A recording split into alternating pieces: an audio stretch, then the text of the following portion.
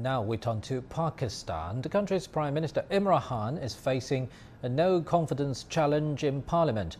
The opposition says Mr. Khan has mismanaged the country's economy and foreign policy since coming into power. Mr. Khan claims that a foreign-funded conspiracy is behind motion. For more on that, let's cross live to our correspondent Danial Khan in Islamabad. First of all, Daniel, tell us more if the Prime Minister has offered any evidence on his allegation.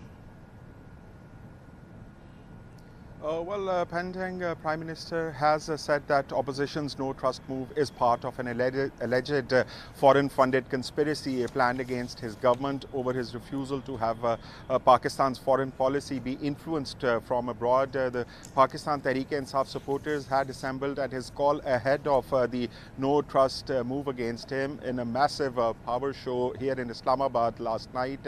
In his speech, Prime Minister Imran Khan said his government had been aware of this conspiracy for many months, saying he knew about those who assembled the opposition parties against his government. He said attempts are being made through foreign money to change the government in Pakistan. He waved a letter as evidence. He said his government has been threatened in writing, but said he will not compromise on national interest, indicating towards character. Prime Minister Imran Khan said he is sitting in London and is meeting with people who are collaborating in creating instability in Pakistan.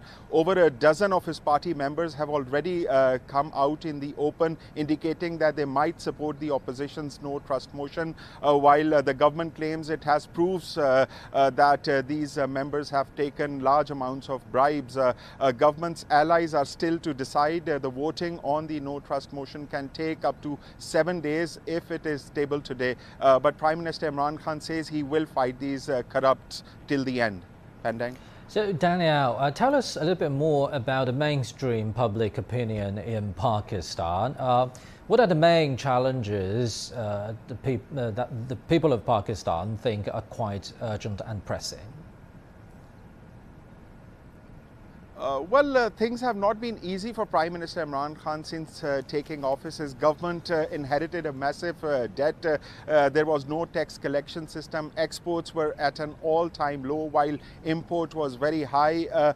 There were barely any employment opportunities, and the situation remains the same. And there was a security situation across the border in Afghanistan, and Pakistan was playing its part as an intermediary. And all this was exacerbated with the arrival of the global COVID-19 pandemic. Even then, the Pakistan government was one of the first to take action by introducing smart lockdowns, but it further damaged the dwindling economy.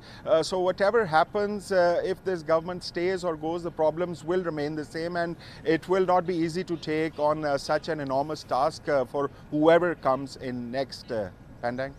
Thank you very much. Our correspondent Danial Khan in Islamabad.